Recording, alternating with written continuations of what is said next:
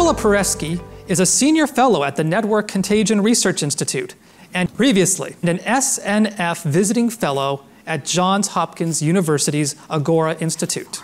Her project, Habits of a Free Mind, Psychology for Democracy and the Good Life, aims to develop a set of teachable habits necessary for engaging along lines of difference without feeling traumatized and without dehumanizing others.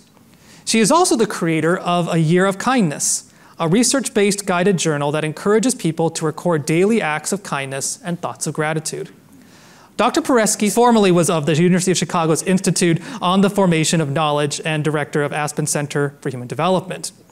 I will point out that perhaps something that has been very special to her and further galvanizing her work is that she was the leading researcher at the Foundation for Individual Rights and Expression at the time that Greg Lukianoff and Jonathan Haidt wrote their book, The Coddling of the American Mind, which continues to resonate with readers today.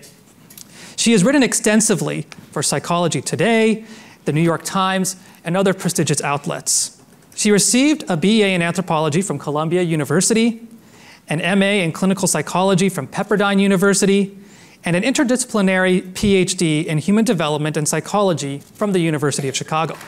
I went to the launch of the University of Chicago's new Forum for Free Inquiry and Expression, which was on October 5th and 6th.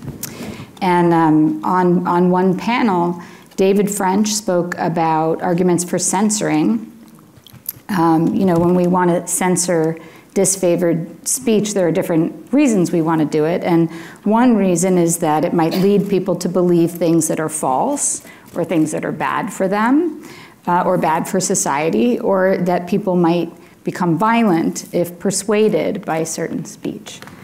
So these are arguments for censorship that we can discuss, because the claim that as far as people who want to, defend the censorship, is that there's something that will happen as a result of the speech, and so we can talk about the speech itself, but there's a different kind of claim about the harms of speech that, as far as its defenders are concerned, is not open to disagreement, because that is the argument that speech itself denies or invalidates or erases people's identities, or is even a type of violence in and of itself. So talking about it, debating it, would be the harm, right?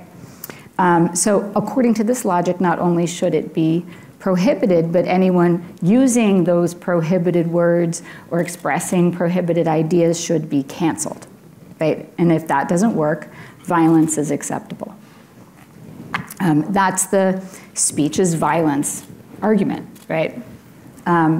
We saw that in September of 2017 when in February of 2017, when Milo Yiannopoulos' scheduled talk at Berkeley was canceled because of a violent mob. And the students that engaged in it justified their violent response as self-defense. You can read their justifications in the Berkeley paper, where they said that it was a legitimate exercise of self-defense. Then we saw this argument again in September of 2017 when Ben Shapiro was scheduled to give a talk at Berkeley, and students were offered counseling services.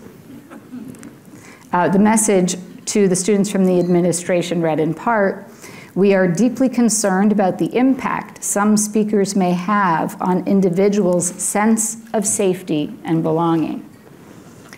No one should be made to feel threatened or harassed simply because of who they are or for what they believe." And that was in response to Ben Shapiro coming to speak on campus, not in response to what we're seeing now. And many activities, they said, many activities are being planned by academic administrative units to affirm Berkeley's commitment to a deep understanding of how these challenging times impact our campus's diverse communities and climate. In response to Ben Shapiro speaking at the University of Chicago, not in response to chants of globalize the Intifada. So anyway, this group is familiar with many examples of campus illiberalism, and so I'm only going to mention a few just to put things in sort of stark relief. We saw a widely mocked safe space created in response to a debate about rape culture. We saw a mob that came after Brett Weinstein for objecting to the call for all white people to not come to campus on a given day. We saw a professor investigated for having a conversation with her class about the movie title, I Am Not Your Negro, and the book version title, which didn't use the word Negro, because she mentioned the word in having the conversation about the different titles. Off campus, we saw the forced resignation of an accomplished New York Times science writer for mentioning the N-word and asking for details about how it was used. We saw the New York Times staff launch a social media campaign claiming that running a Tom Cotton op-ed about using the military to deal with the riots and looting of 2020 puts Black New York Times staff in danger. That was the publication of the article, not if the speech was persuasive, but the publication of the article itself puts the New York Times staff in danger. That resulted in the forced resignation of the New York Times opinion editor and others. So that's the background.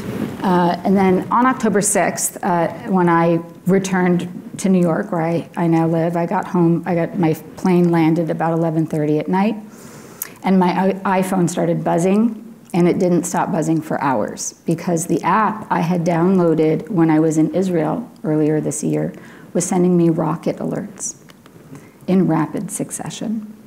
11:30 at night Eastern was 6:30 in the morning on Shabbat, October 7th, and the demonic brutality was beginning at that moment.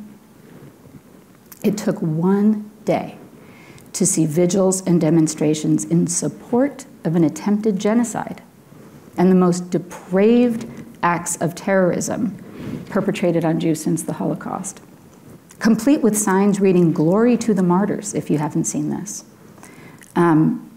It took one day. So how did we get here?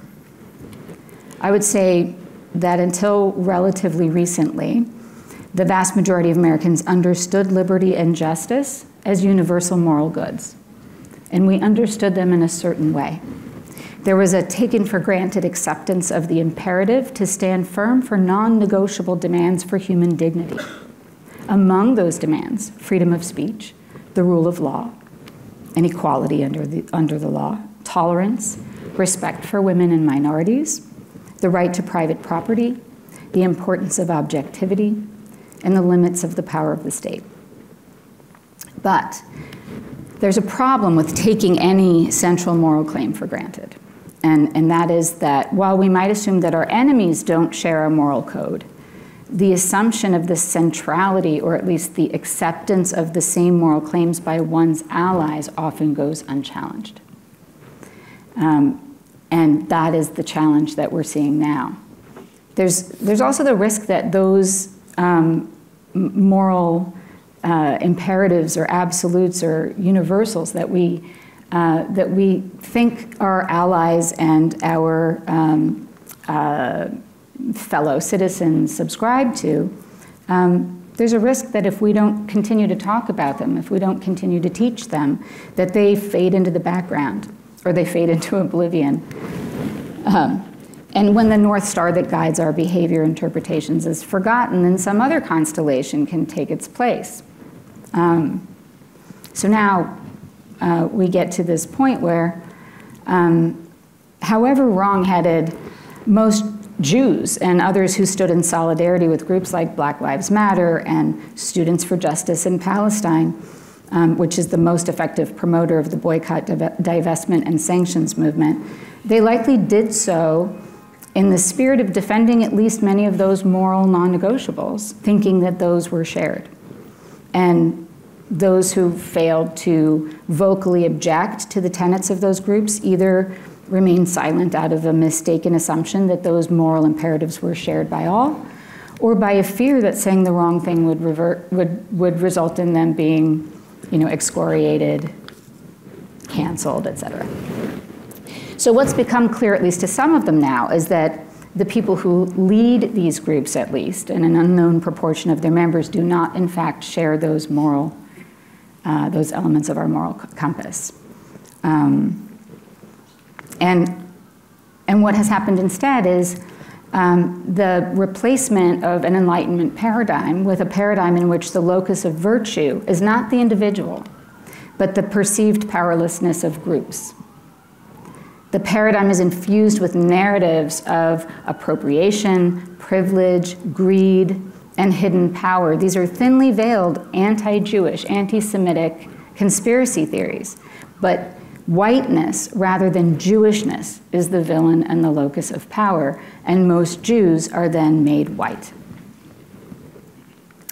And then the morality of an action, especially on campus, this paradigm says, or the people on campus are especially likely to subscribe to this moral paradigm, that the morality of an action is now a function of the relative perceived power of the actor's group identity and the relationship between the actor and the person being acted on. In this new paradigm, that means it's only the number of casualties that matters, because that's what indicates relative power. This is a paradigm that divorces intention from impact. I'm sure you've seen on campus, it's impact, not intent, that matters. And you can see now what the direct thread is to being able to say that it doesn't matter that one faction intends for civilians to be killed and the other intends to spare civilians' lives, because intention doesn't matter, only impact. So the numbers of casualties is all that matters. It leads to the moral inversion of claiming that when Hamas refuses to allow Palestinian civilians to seek shelter or to evacuate, when the IDF warns of future bombing campaigns, it's Israel, not Hamas, that's guilty of war crimes. And it leads to defending the most barbaric war crimes, horrors intentionally inflicted on Jews and other Israelis, while holding Israel responsible, not just for its campaign of bombing, but for those war crimes committed by Hamas. So I'll just close by saying that today, the people who once believed that the BDS movement and various other ancillary movements represented a legitimate critique of Israel's policies, and that the Black Lives Matter movement was a movement that truly cared about justice and fairness, as those things are conceived in a pluralist liberal democracy, are faced with a moral reckoning as they watch these movements explicitly call the massacre, rape, torture, and kidnapping of civilians, as I'm going to use the words they use, reasonable, justified, and heroic. Okay? People are even tearing down posters of kidnapped hostages. This is unvarnished anti-Semitism, and it's anti-civilization. It's inhumane, and it's being dismissed as political speech. From the river to the sea is a call for the ethnic cleansing of Jews at best and a complete genocide at worst. Globalize the Intifada is less ambiguous. And the chant, there's only one solution, is pretty chilling. This is an era in which students have learned that saying America is a melting pot is a microaggression. A debate about rape culture requires a safe space. And the phrase, all lives matter, is offensive. It's so offensive that people just don't say it anymore. But calling for the genocide of Jews and celebrating the terrorists who raped children to the point of breaking their pelvises, slaughtered families in their beds, shot children in the face, and tortured them until they begged to be killed, and kidnapped over 200 people of all ages is the moral thing to do. Celebrating that is the moral thing to do on campus. So let's be crystal clear about it. The genocide of Jews was always a political thing. It was the aim of a political program. Even the term anti-Semitism was a political program. And now, in response to Jewish students expressing their legitimate fear for their safety, as members of their own campuses, their own peers, aided and abetted by professors and administrators, openly declare their support for terrorism that targets Jews, these same institutions that created the safe spaces and trained them in microaggressions and have been offering trigger warnings suddenly and miraculously become staunch defenders of freedom of speech, which I support. I support this pivot, but the timing is really something. Our democracy is profoundly unwell, and we see this most on college campuses. And all I can say at this moment is at least the masks are off. And it's up to us in this room what happens next.